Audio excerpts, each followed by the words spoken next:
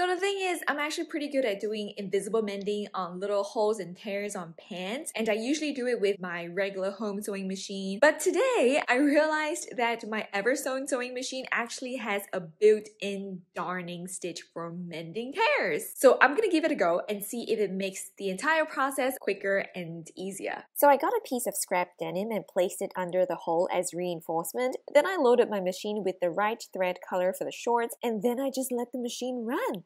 What? I literally did not have to use my hands half the time.